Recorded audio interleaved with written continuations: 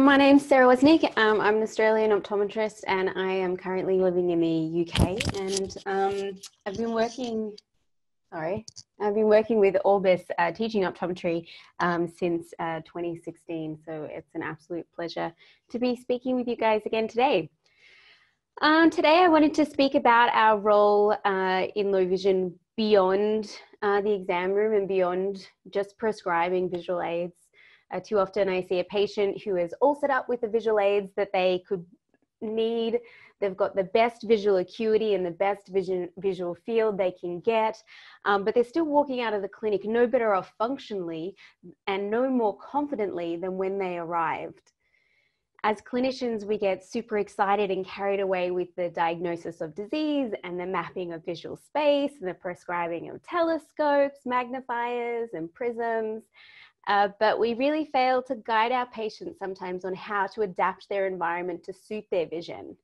We may have improved visual acuity and we may have improved the extent of the visual field, but we've really failed to provide the patient with functional vision, which I think a lot of the time the patient is disappointed, but is a little bit concerned, a bit worried to say.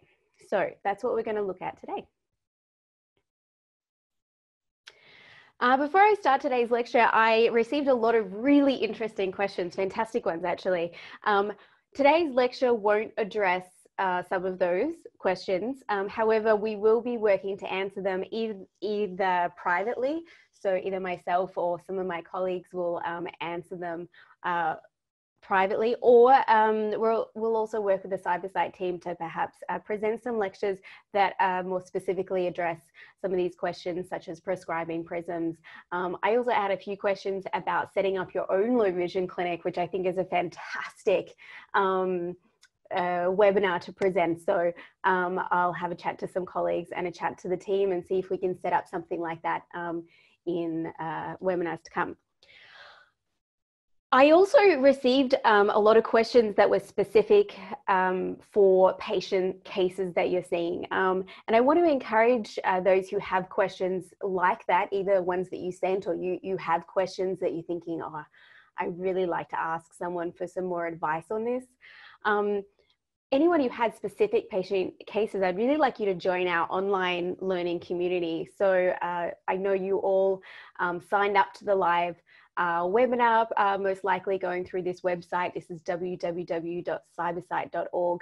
You'll see on the top corner here, it says join us. And if you click that, this screen here will come up. You can pop in your name, your details, and make sure you click online courses and expert advice. Once we set you up, you'll log in through here like this, and your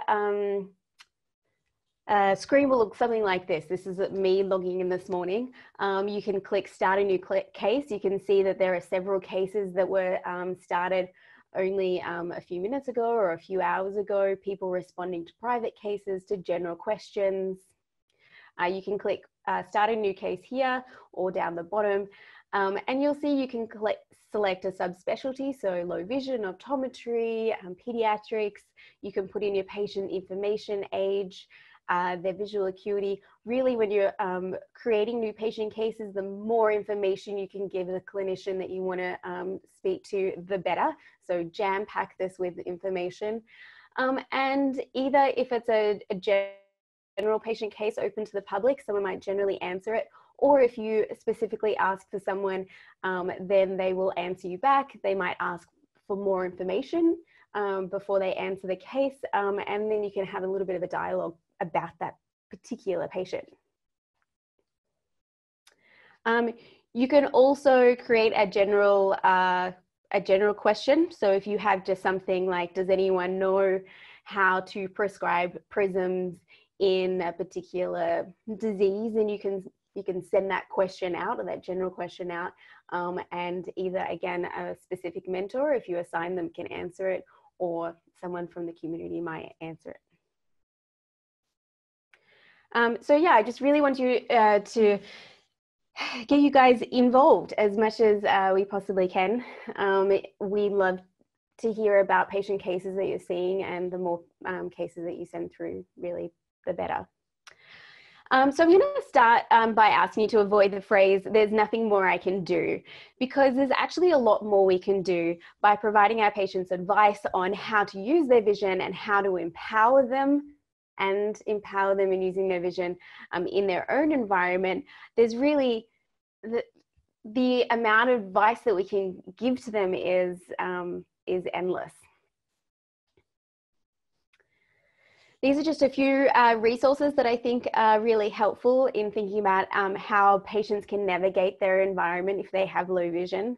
Additionally, I'd like to just take a moment to especially thank Drs. Alexis Melkin and Nicole Ross and Mr. Derek Wright from the New England College of Optometry, who helped me put this lecture together a few years ago, actually, to share with the August community.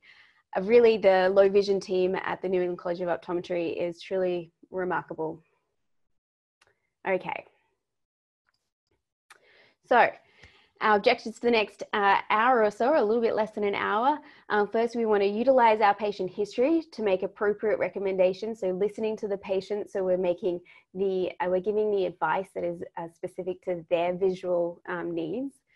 Discuss the activities in daily living that become difficult with low vision. Often we take for granted things like drinking out of a cup or filling up the kettle. Those things seem pretty easy and pretty standard, but we don't think about actually how difficult they are for someone with low vision. I'd like to equip you with some ideas and helpful hints to help people navigate their visual environment better. This is a huge undertaking, I guess, if you're going to sit down and take a patient through all the things that they can do within their home. So often I'll give a handout that has all of the things that we're going to discuss today written down and with advice on there. So you can have a small discussion about each thing, and then when they get home with their loved ones and their family and friends and their main carers, they can discuss how they're going to adapt their own homes. And I just also want to quickly teach you the technique of guiding a low vision person, and also how to teach their caregivers this skill, and also how to help them explore their environment. So first, let's look at utilizing the case history so we can make appropriate recommendations. When we're treating patients with a reduction in vision, it's particularly important to ask extra questions on top of our usual case history. And these questions are about how they're coping with their visual impairment and what daily activities they'd like to do better. And also how they're coping with their visual aids. Just because you've given them a telescope doesn't mean that they're taking it out with them. It doesn't mean that they're using it properly, and it doesn't mean they're using it to its full potential. Please note in this slide, and when I'm talking about people with low vision, I'm emphasizing them.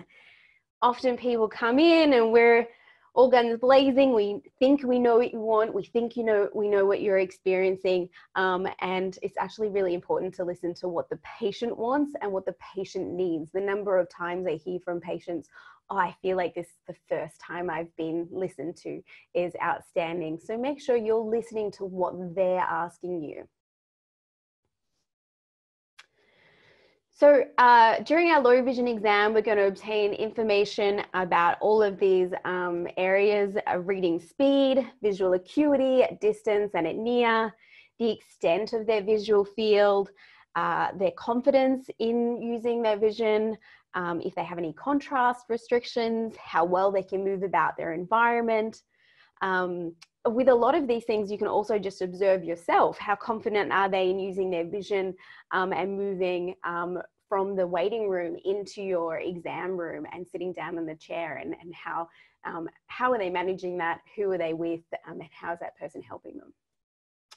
If you want more information on how to conduct a low vision examination, there are on the CyberSight website, it's www.cybersight.org. There are on the CyberSight website a few webinars from a few years back that focus on the low vision exam, and also focuses on low vision devices that you can use. That's both technology like our phones and computers, but also looking at magnifiers and telescopes. So now we have all of this information from our exam. We want to know how this applies to the patient's real life. So first, try integrating some of the following questions into your case history, right? Get to know the patient. what can't you do anymore because of your vision? What are you wanting help with? How has your life changed since you lost your vision? They might say, well, I was a marathon runner. I did the Boston Marathon, the New York Marathon, and now I haven't been running since I lost my vision. Are they living alone? Are they living with family? If they are living at home, have they made changes to their home environment, or is everything still exactly the same? So have they made changes to help them get about a little bit easier, or haven't they really altered much at all?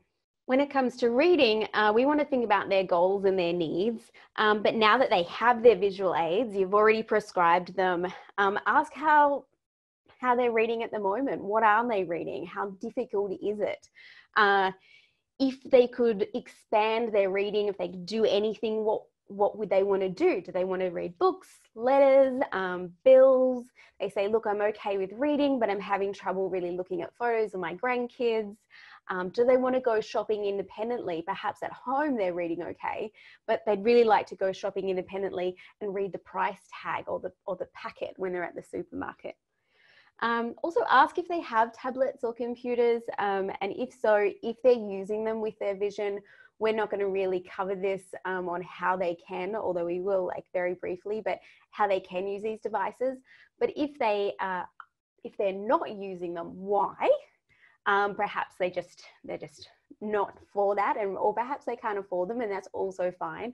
But perhaps they do have one stuck in a drawer, or their grandkids have replaced their old one, and they're happy to give grandma or grandpa their old tablet. Then teach them how to use that, or get their kids to teach them how to use that. You also want to know if they're experiencing a lot of glare. So we, in our exam, we have a look at contrast, which is really important, but we want to ask in our case history if they're experiencing glare. And particularly important when we're thinking about going from outside to inside or inside to outside. You can imagine if you were going shopping, and every time you went from inside the supermarket to outside, you had to stop for a moment. There's a lot of noise, a lot of people walking around, a lot happening, and all of a sudden you feel blinded by the situation, and you have to just sort of wait until your vision adapts. You can understand that would be incredibly confronting. Ask about TV. TV is often something that people really enjoy, but they're not really using their TV anymore. If they do enjoy TV, are they listening to it? Are they watching it? Is things as simple as, is the TV set up so they can view the screen? Is it set up in the right position of the room compared to their chair? Is the screen too bright for them to really view properly? Or is it perhaps even positioned towards a window, and so they're getting a lot of glare from the outside light, and so they can't really see what's happening on the TV? You also want to know, can the patient identify familiar faces, particularly in crowds? You can imagine that when they're at home, yeah, sure, they can identify somebody who's just walked into the room that's familiar, but when they're outside and they're walking with that person and suddenly they let go, then can they identify that person again? Because you can imagine that would be incredibly confronting. You also want to ask about how they're getting around. Are they dependent on someone else in order to get from one place to another? Do they venture outside the house very often? And if they do they do it by themselves, or do they do it with assistance? Can they use a cane? Do they have a guide dog? Do they use a guide, a family member or a loved one to help them guide them as they're walking outside?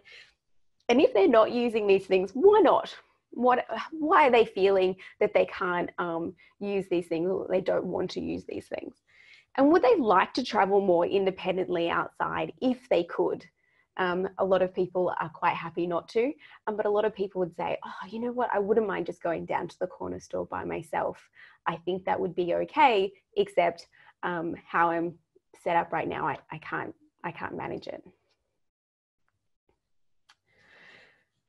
We also want to ask about the tasks that they're having trouble with every day. And it's always good to be specific, to give them ideas about what might be difficult. Often patients have just accepted, I just can't do that anymore. So you say, are you having any troubles with the things that you do on a daily basis? And they go, oh, no. Then you might say, do you cook anymore? And they say, oh, no, I absolutely don't cook.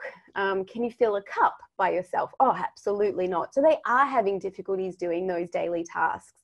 So give them some ideas and ask some specific questions so you can get a better idea of what they are doing independently and what they require someone else to help them out with. Think about like all the things that we do on a daily basis even, and we really do take those things for granted, like drinking, eating from a plate rather than a bowl, filling a cup up with water from the kettle or from the tap without spilling it everywhere, without overflowing, putting on makeup or shaving in the morning. Cooking is an obvious one that a lot of patients do give up. Taking the correct medications. If you take multiple medications each morning, we really do take for granted that I can read the back of the bottle and I know which one to take and which one not to.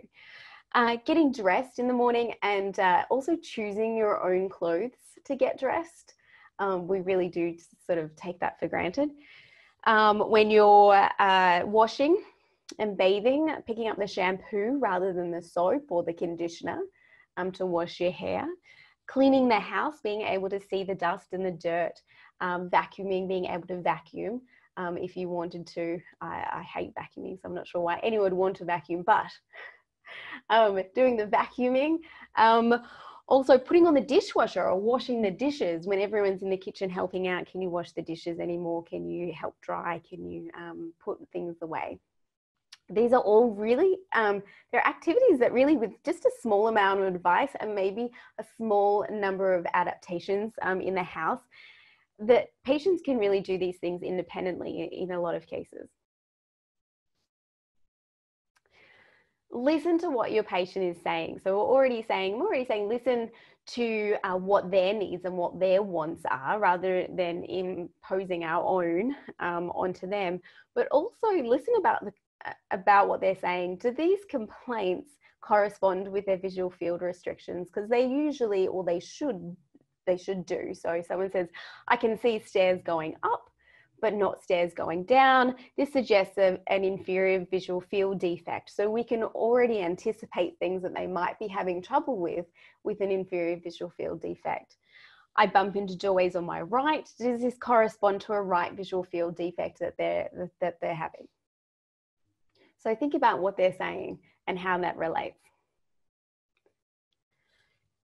During this consultation, you will hear a lot of unrealistic requests, like I want to restore my vision to what it was before the accident, before the macular degeneration, what surgery can bring my vision back. It's only natural that patients will want to ask these questions.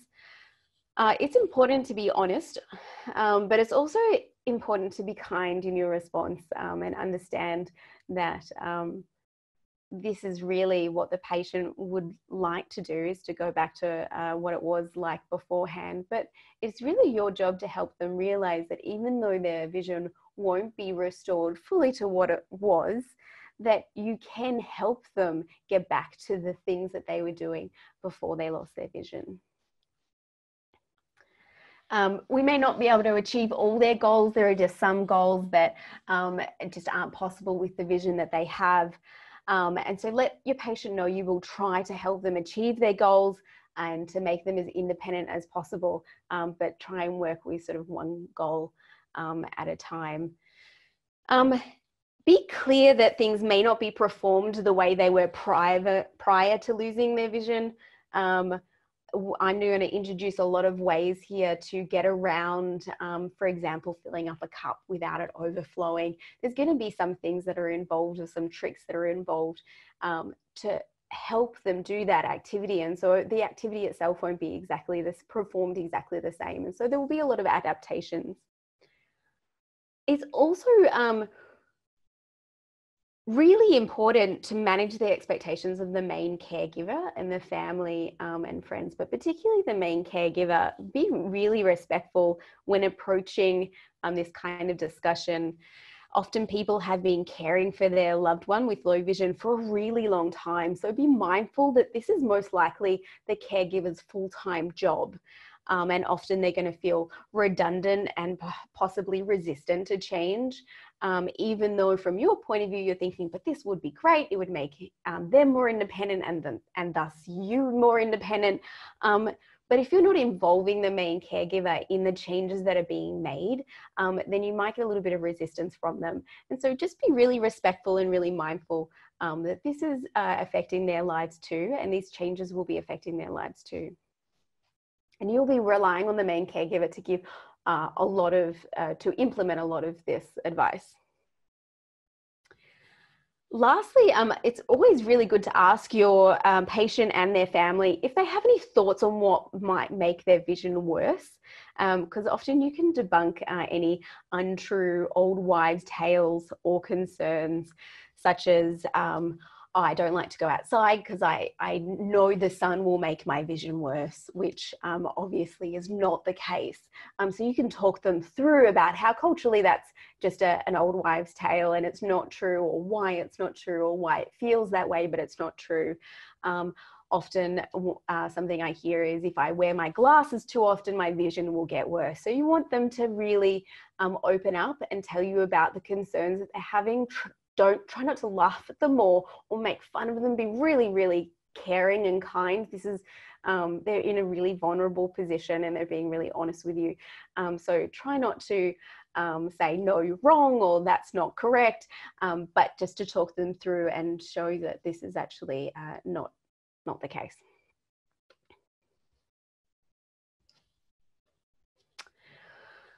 Also, just very quickly, whilst we're getting to know our patients, I just want to touch on identifying psychological needs. It's very important to be aware that both the caregiver and the patient are grieving their independence, and the patient is grieving their vision. And just these are some signs to look for: denial, guilt, anger, depression, sadness, acceptance, adjustment to vision, how they coping. I'm going to let you read over this slide yourselves. The slides will be posted up online after our webinar today. But in many cases, I want you to be aware, because you are the primary practitioner. They've seen you, they've come to see you for their vision problem, and they may not see someone else for a little while regarding their vision. You're really in this perfect position to refer them if you think that they might need counseling. That's both the caregiver and the patient. But your role doesn't just stop there, because your positivity and your encouragement is really vital in empowering the patient, and by providing them tools and tricks, like we're going to discuss in a moment, you really empower the patient, and this plays a huge aspect in promoting positive mental health. So I just want you to be aware of the role that you do play in addressing the psychological needs of your low vision patient. Okay, so we've gotten to know our patient. Let's see how we might help them achieve independence in their daily living. This is a summary of things that we're going to look at today in making an environment workable for your patient. So I'll leave this with you just to read over when you have a look at the slides. They're usually pretty simple, and they're usually actually pretty inexpensive tricks and tools. These adaptations not only allow the patient more independence, but it also helps the patient to be a lot safer. For example, the ability to dial a telephone for help. Also, a lot of patients, they're not leaving the home alone, but they do need to be able to evacuate the home in an emergency without assistance. So by allowing them to have a little bit more independence, you're also giving them a little bit, you're also giving them tools to be a little bit safer when things don't go as planned. For example, the patient with the inferior field defect, they also need to be able to safely walk around their home without falling over low objects. And so you need to have a chat to them about you want to make sure that those objects are removed. You want to make sure that people aren't placing objects where they don't belong, just to prevent them from falling. It's as important to keep them as independent as it is to keep them safe. So a good way to start is advising your patients to fix up any hazards in the house, like loose carpeting. If there's a rug, maybe tacking it down so the person doesn't get their foot caught under the lip of the rug and fall over. If there are broken handrails on staircases, make sure they're fixed. For example, the patient who has that inferior field defect, maybe installing a handrail on the staircase in the home, if there is one, so they can hold onto it as they're going down the stairs. Non-slip flooring, also really important. They're not going to see the spills or anything that are on the kitchen floor or the bathroom floor, and so making sure there's non-slip flooring is really important. I did have one question actually that came through this morning about asking like where do you start with parents, and what advice do you give parents who have children with low vision? And a lot of parents do say, well, I don't even know where to start. Like, how do I even do this? And I think my main advice is not to be too quick to help the child when they're having difficulty, and to let them sort of explore their visual environment and to do things independently, to allow them to be a little bit braver and do things independently, even though it may seem from your point of view a little bit scary to let them go ahead and give that task a shot themselves. Also, I'd like to remind my parents, the parents, just because the child experiences the world differently doesn't mean that there's limitations to what they can do. It just means that they experience the activity slightly differently to what the parent would experience the activity. To start off with, I like to talk to them about helping their child explore the visual environment, and in the very last slides of our presentation today, we'll quickly go over that. But also being consistent in the order of motions, in the surfaces that you use. For example, dressing a child on the same surface, so the child feels safe and they know what's coming next. They know what to expect. So let's start with improving contrast. You want to advise your patients to use contrasting colours in pretty much all activities. It makes life a lot easier. Even activities as simple as eating, as you can see here. We want patients to avoid using patterned backgrounds such as a flowery or checkered tablecloth. And we want them to serve food on plates that are contrasting compared to the food, so the patient can find the food on their plate. Again, this is advice that you're going to be giving both the caregiver, their family and friends, in addition to the patient. So can you imagine someone with low vision and you're confronted with this?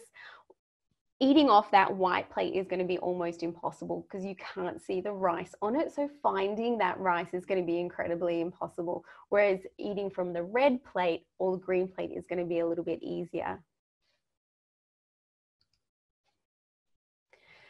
Have a think about your own homes. We love to color coordinate at home with our floors and benches and tables and walls. And we particularly like functional things to blend in or to match. And this is really unhelpful for a person with low vision. So if you do need to install a safety rail, making sure that safety rail is a different color to the wall that it's attached to. If patients are being served meals, try not to match the tablecloth or the placemats with the color of the crockery. Your toothbrush, can they find their toothbrush really easily against the background of the white bathroom? Or is the bathroom and what it's sitting in also white? So you want your patients and your caregivers to start thinking about these things and how they could make these changes. Advise patients to outline changes in their environment, such as stairs, such as going into different rooms. You can, by using tape, you can highlight, okay, now I'm stepping into the bathroom, I'm now stepping into the kitchen. You can see going up those stairs a lot safer with those little orange marks. Sloping walls, such as the one that I have here behind me, putting a mark on the wall with tape really helps the patient from hitting their head because it doesn't blend in with the background, but it really stands out a lot easier. This is for safety and also direction. If you do have a kid with low vision, enhancing your toys with coloured tape or markers to provide more contrast. This you can see I just traced around the puzzles there. So doing something like that is easy with a Sharpie or a marker. This doesn't just apply to kids' toys. Ask your patient what their favourite games are to play at home with family and friends. Do they like playing solitaire or cards with their family? Do they play games where they've got dice? You can get a lot of games that are at high contrast for vision impaired adults. Also, you can see you could trace around a puzzle in a similar sort of way that you would for a child. Obviously, using colour to highlight ceilings and stairs for safety is really important, but also thinking about advising your patients to get the doorways painted a different colour to the wall so they can identify the doorways as they're approaching them, so they can find the light switches, getting tape around that edge of the light fixture so they know where to go to turn the light on and off. Also making sure that things that blend in, I think a squatting toilet is a really fantastic example of you accidentally popping your foot into the toilet rather than to where you to the side where you need to rest your foot. And so you want to make sure that they have clear edges, and so they know where to pop their foot. Also talking about colour, separating things that look very similar like keys, using colour. You can see we've got a pill bottle here, also some different coloured caps for perhaps some things that they're using. So making, using colour in a way to identify things that look quite similar. Okay, so there's colour and contrast. There's some examples. Again, I like to write these kind of things down on a handout so the patient can go home and have a think about with their loved ones what changes they can make and what changes they want to make. Let's have a bit of a chat about lighting. You want to advise your patients to have curtains or blinds on their windows if they're suffering from a lot of glare, so they can control the level of light in the house during the daytime.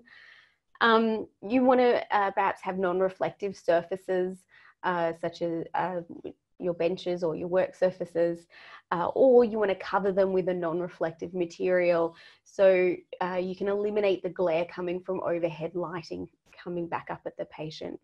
If you have a patient who's a student, you want to ask about, well, where are you studying? Where are you working? If they're facing a window, you want to advise them to move that desk so their back is to the window to avoid the amount of glare that they're getting from that light. You will also probably be advising your patients to use individual lighting to focus on a specific task. Also, when you're prescribing magnifiers, have a think if a magnifier with an inbuilt light will help or will hinder the patient in their task. Often we want to prescribe the magnifier with the inbuilt light because we think, oh, that'll help quite a lot, but show them with and without, and you might actually find that they get a lot more vision out of the magnifier without that light. So you just want to see what best suits the patient. Encourage your patients and their family to be really organised, both in their homes and in their workspaces and their learning environments. You want to return things to the same place once you've used them. You want to make sure that you're eliminating clutter and unnecessary items. You want to reduce the amount of visual clutter.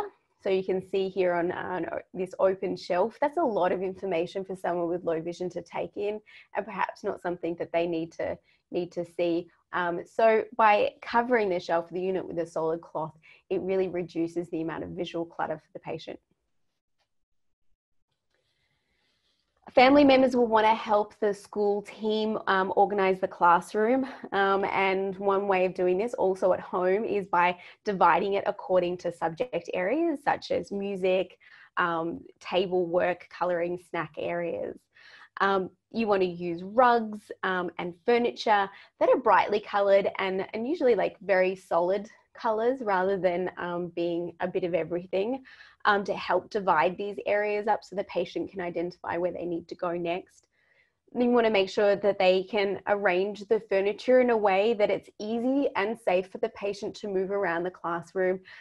Also, you want to make sure that they're not regularly moving furniture, particularly without the patient knowing, because they're likely to have a visual map of what the classroom looks like, and then you don't want them running into things that they're not expecting. And you want to have designated places for toys and for objects and things that they're about to use so they know exactly where to go to get them. Separating activities into groups is a really fantastic way to make a patient feel a lot safer and a lot more confident in their environment. This even applies to eating, where a patient can easily identify which food they want to eat next by having it separated, always in the same way. You're going to want to pass on a lot of this advice to teachers, particularly teachers who are teaching kids in a mainstream school environment. Kids, they spend a lot of time in this environment, and it's really important for them to thrive at school. Just because they've got low vision doesn't mean they can't thrive academically, and you want them to feel comfortable during these learning tasks and to get the most out of them. So you might want to arrange a sit down with the teacher and the parents as well, or you can write a letter, or you can send that same sort of list but maybe tailor to classroom learning that the patient's parents can give to the teachers. Sounds are a really great way of helping a patient navigate their environment. We can use sound to indicate where things are in the environment, or if we want to read things. Some examples of this is when the cup is full. So you can see over to the left of the screen there is a small device that's placed on the cup, and as the water comes up the side, when it hits the device, then it makes a beeping sound when it hits the sensor, and so the patient knows to turn the tap off or to stop pouring into the cup, otherwise it's going to overflow. We have talking clocks. You can press the clock and it says it is currently 4:17. We have talking tape measures that will tell you what the exact measurement is, so you don't have to read it. We also have these talking readers where you can scan something that it identifies. For example, this is scanning the yellow marker, and it will say that it's the yellow marker, or it might say if you've programmed it. Some of them you can program them and it can say it is whatever medication, and it'll help patients identify things within their homes that they've labeled. Balls, I think they're very cool. You can buy balls, tennis balls, cricket balls, basketballs with ball bearings or something inside them that when they're moving, they're making noise. And this helps the patient catch a ball because they can hear where the ball is within the environment and they can hear it coming towards them. Advise your patients to make everyday items in large print. That's homework, recipes, calendars, measuring cups. You want to be able to magnify specifically magnify the writing on the medication bottles. You've got timers, kitchen timers here. You've got large print games such as Sudoku, word puzzles. You've got super large boggle here, super large high contrast cards. These are bingo cards at the top. You've got large mahjong tiles. So if your patient, ask your patient what games or what things, activities they like to play with their family. If they say, look, I used to really enjoy mahjong, then say, look, you can actually get large mahjong tiles for you to continue playing that, or you can continue playing Scrabble or Monopoly with your family. Also, keyboards and phones, all of these can be sourced pretty easily in large print and high contrast. So you've got some things that just go over the top of your laptop keyboard, and you've got other things that you specifically buy the phone or the keyboard to attach to your main computer that has a larger print on the keyboards. Labeling, ask your patient's caregiver to label all the useful items. This can be done in high contrast, large print labeling. It can also be done in Braille if your patient is going to learn Braille. This is particularly useful if they're young. You can see on the top left-hand corner, that's a label maker for Braille, which is very cool. You can see it's labeling here, possibly something that looks like maybe the dishwasher, the on and off button. Also, these things don't have to be particularly expensive. Even just by tying a rubber band or a ribbon around something can help your patients easily identify that it's theirs. Advise caregivers to label clothing and clothing drawers so the patient can independently dress themselves and they're going to match. Texture. You may not actually have been aware of this, and I wasn't until I became an optometrist, but often the sidewalks, there's a lot of textured markings on the sidewalks to help those with low vision navigate their way around the sidewalks, and they know when to stop and they know when to which way is straight, which way is forward. So advise your patients and their loved ones to walk the patient's route to school, to the shops, to work, and see what cues are available, what tactile symbols and signs are available on their way to that place, and they'll help the patient gain a little bit more confidence on the way. Even if they are using a guide to get there, they'll still feel a lot more comfortable if they know whereabouts they are on that route by feeling that cue.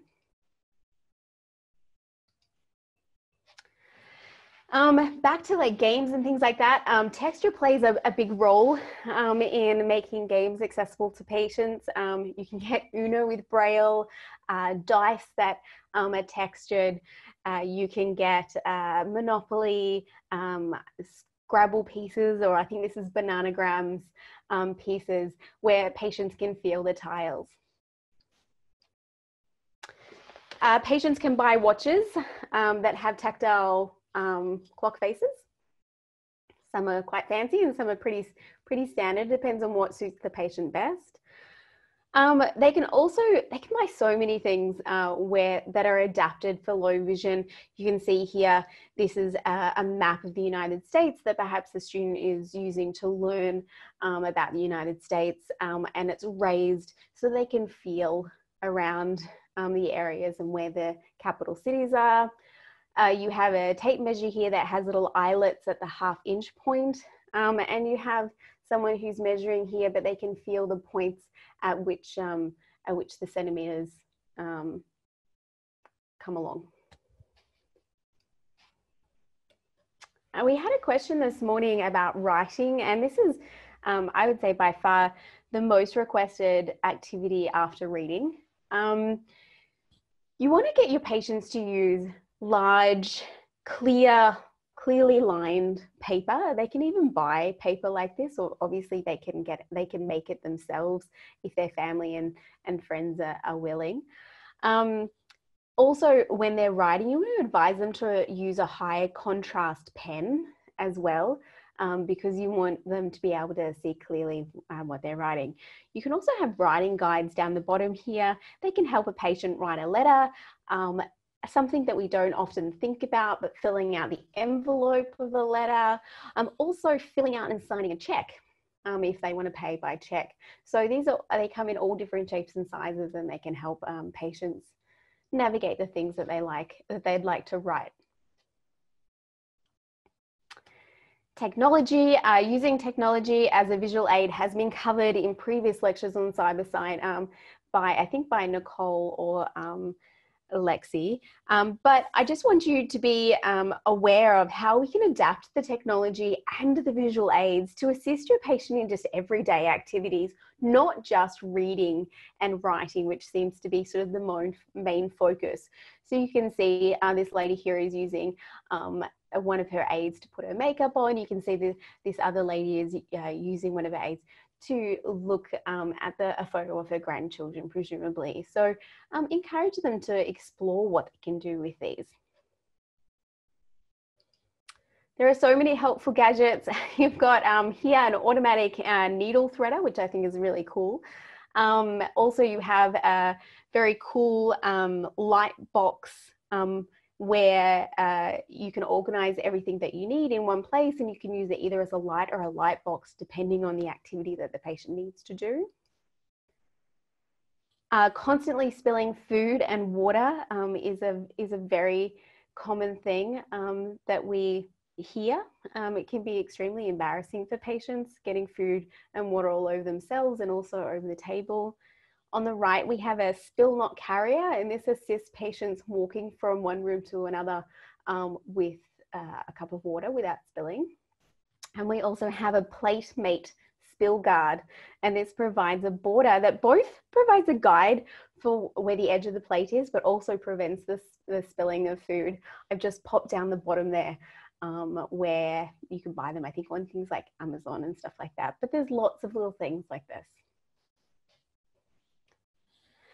So to end today, we're going to quickly talk about orientation and mobility, and we've got probably about sort of 10 to 15 minutes. So orientation refers to how you and other people or other objects are positioned within the space. And mobility refers to the confidence and the capacity of moving around within that space. Many patients walk with a cane. Many patients also reject walking with a cane. This is obviously not something that you will teach yourselves. You will send people off to have training with someone, whoever practices low vision and orientation and mobility in your community. If you don't have someone like that in your community, then you could easily get training in this area, so you can teach patients this yourself. Even if you're not teaching them yourself, you are a vital aspect to them picking this skill up. Obviously, you're going to probably be the person who refers them, but also your encouragement is quite vital for them to seek out this skill and this service and this advice. Also, encouraging them that there's nothing wrong with using a cane. I've heard so many patients that they're really hesitant because they say, oh no, I couldn't possibly learn that skill. It looks far too hard. Or I don't want to be identified by other people as being visually impaired when I'm out. And it really comes down to you convincing them that, no, this is actually okay for you to walk around with a cane. It's quite easy for you to learn. It will take time, but it's something that we are confident that you will pick up. And it's okay for you to be identified as low vision. It's safe. People will know not to take care when they're around you. And so really a lot of encouragement from yourself is vital to them taking this skill on board. It really does provide patients a lot of confidence and independence. This is something that we're going to cover that you can teach quickly in your exam room. You want to make sure, probably most likely the main caregiver will be there, but this is something that you want to teach the main caregiver. Often patients will come in with their carers, and you'll notice they have some type of method similar to this that they've sort of informally devised between themselves as the patient is being helped into the exam room. Take note of this. How do they do this, and is it efficient? It's always worth, even if it seems that they have something in place, it's always worth teaching family members how to guide properly. There's a few things. It actually gives the person a lot more control rather than being dragged along. They have the ability to stop and let go if they're feeling uncomfortable when they're being guided properly. It also gives them a lot more confidence because they have a lot more spatial information that they're getting rather than just being dragged along, because they can feel your movements as the guider. Also, they're free to walk along more naturally. So it seems a little bit more socially appropriate, and it is a lot more respectful. So first of all, you're going to tell the carer that you want them to hold their the back of their hand out and to touch the back of their hand to the back of the patient's hand. And so then the patient can easily find the guide's elbow. In some cases, they're going to hold them perhaps to a wrist or a finger if they're a lot shorter, such as a child. You want to make sure, you want to tell the guide that they'll be about a step or a step and a half ahead of the person, and that the person is holding onto the elbow, making sure that the guide keeps their elbow at 90 degrees so it's nice and stable, and that it's close to their body so the person who's being guided can get some information about where they are spatially. You want to make sure that they're maintaining communication constantly and that they're using specific language. Like, there's a small curb in front of you now. It's time to step up. Or the door on your left to you is closed, rather than watch out or be careful. That's not really helpful. It's very stressful in the situation. So you want to make sure that they use language like to the right of you or right in front of you. There's a curb, there's a step, it's small, it's large, and that they're being quite specific so the person being guided is empowered. When you're moving through a doorway, you want to pop your guided arm behind your back in the small of your back there. And what that allows is the patient, indicates to the patient that you want them to walk directly behind you, so like in a single file. So they'll do that still holding onto your elbow. When you're walking through a door, if it's possible, you want them to be on the hinge side of the door, and so that you might ask them and give them a moment to swap to your other elbow. So they're on the other side. And then of course, once you're through the door, then you're going to, they're going to go back to their original position. If they're on the hinge side of the door, what they'll most likely do is they'll be holding onto your elbow, following single file, and then they'll reach out to the door and touch the door, and they'll be able to close the door behind them, so you're not then backtracking to close the door. When you're guiding someone upstairs, you want to make sure that you stop at the first step, that you stand alongside them as the guide, and you let the patient know what's about to happen. For example, the handrail is located to your right. There are 7 steps. Are the steps going up or down? They want to know if they're stepping up or down. And you want to know when you're about to start and when they get to the last step as well. If you're guiding someone to a chair, you want to make sure you place their hand on the back of the chair or the handrail of the chair, just so they know, and advise them that I'm about to pop your hand on the chair rest, on your right hand onto the right chair rest. Also, when you're walking through a doorway, you want to, I forgot to say, you want to tell them which direction the door is going to open as well. When you're teaching these skills, do think about what's culturally and socially normal, or what's culturally inappropriate, such as men and women walking together or something like that. You want to be a little bit more mindful of those things.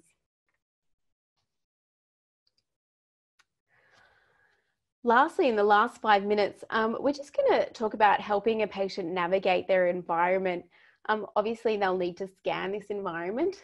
This is a very small aspect of vision. I'm going to throw out a rhetorical question. Does anyone have any idea what this is? It's a very small amount of information.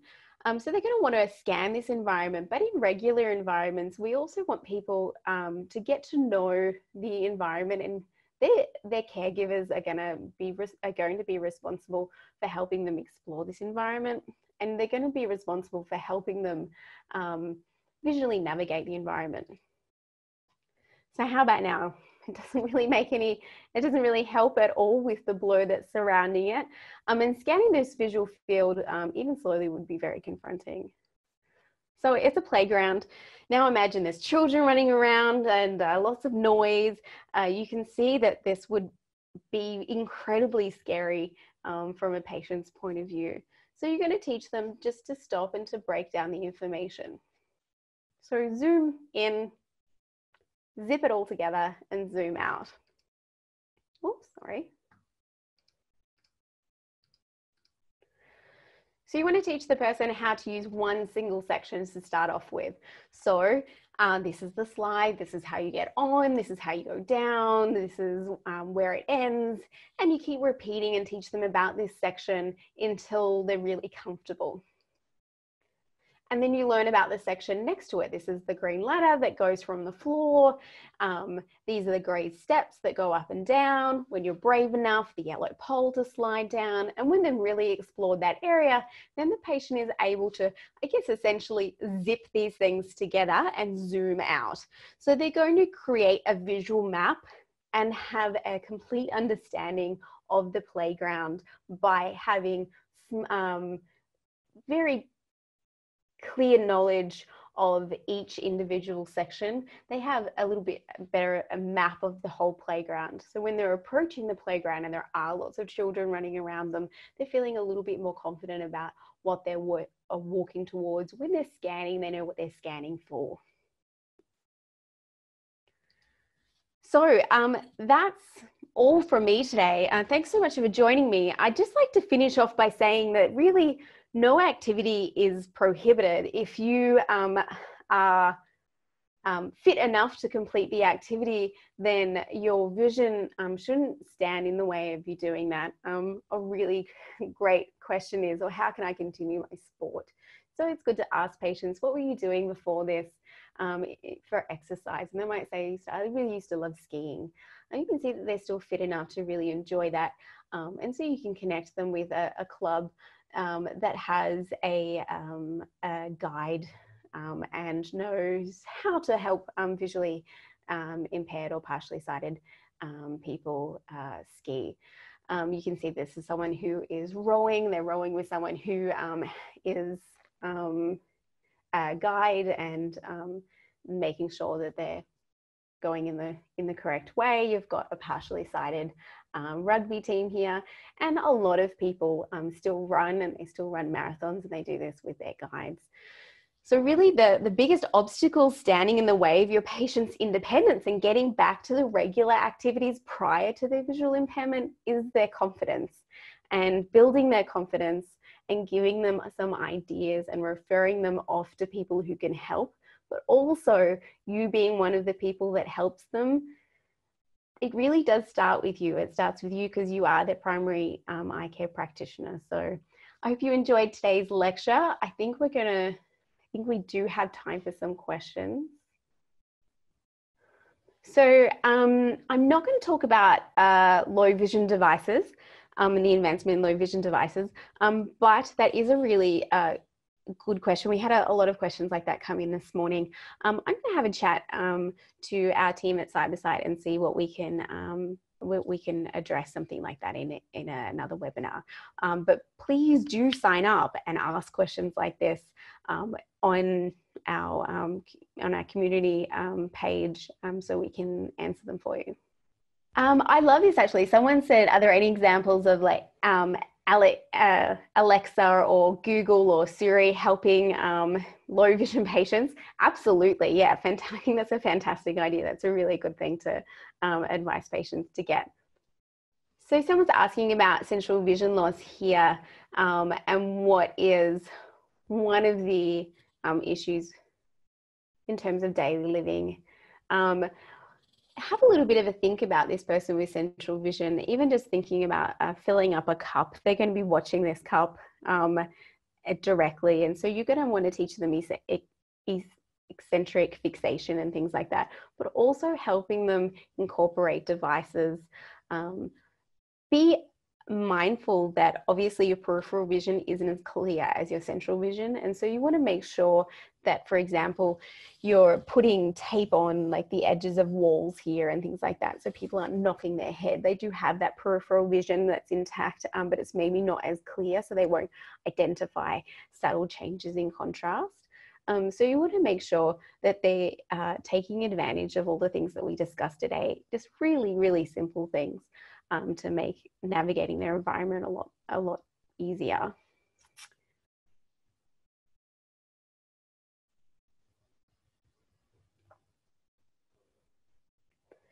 They're all the ones that I'm going to answer today. There are a few questions in there that we'll answer privately that are a little bit more specific to new devices and magnifiers. Like I said, please, please, please get online, join our community, join the discussion, particularly if you have difficult patient cases. Often, well, you and I might work through a case and then I'll say, look, I think this is a really interesting case, something that a lot of people have probably experienced with their patients. Could we make it public? And if you agree and the patient agrees, then we'll make the case public so other people can learn from it. Making sure when you're posting things up that you do de-identify patient information so you're not breaking any HIPAA rules or anything like that. So if that is all of our questions for today, all done for today.